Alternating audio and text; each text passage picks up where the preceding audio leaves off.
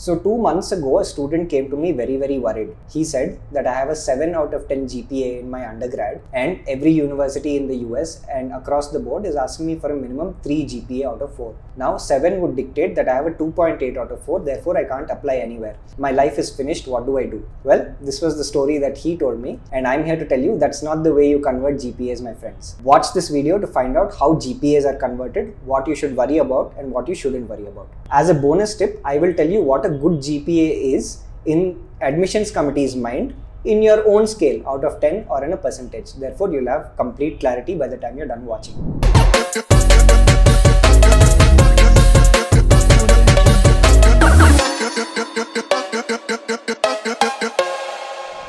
So if you are watching this video, I'm sure you're planning a master's abroad. If you are, then you should check out this video series that we started, which is the most comprehensive guide for anyone looking to apply to a master's abroad. You can check out that playlist by clicking right over here.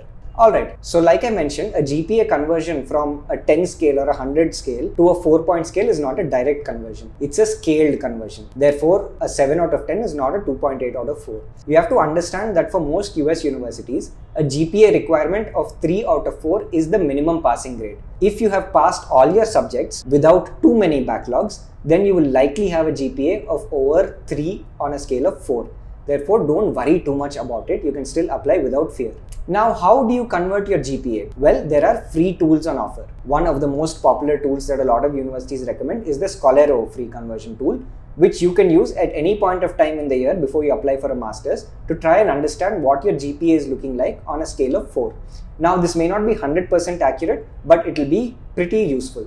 Also, this tool is free, so you're most welcome. Most often, however, you don't even have to convert GPAs into a scale of 4 for a lot of foreign universities. If you submit your transcript, they have their own conversion metrics and they will take a decision based on that conversion metric. So what you need to understand is what a good GPA is in your own scale in the admissions committee's minds. Now, usually if you have a GPA of 9 out of 10, it is an outstanding GPA, needless to say. Oftentimes, a GPA of 9 plus is considered a perfect 4 on 4 in the admissions committee's minds. Now, this is not a hard fact, it's just an interpretation according to what we've seen. But by and large, this works out to be true. Now, when you use converters, of course, depending on the university and the grading scale, this scale might vary a little bit, but by and large, an 8 GPA plus is considered a 3.5 plus, which is also a very good GPA. Anything over a 7.5 out of 10 is decent. Of course, you cannot apply to the very top tier of universities with around a 7.5, but you can still get into some decent schools. Anything below a 7 out of 10 proves to be a problem.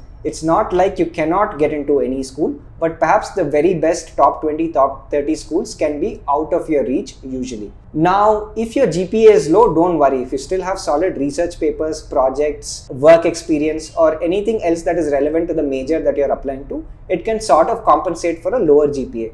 But this doesn't change the fact that your GPA is the most critical aspect of your profile in the minds of the admissions committee. Now that we've covered the question of the GPA, you must be wondering how admissions committees evaluate profiles, how important is the GRE, how important are your projects, how important is the rest of your profile.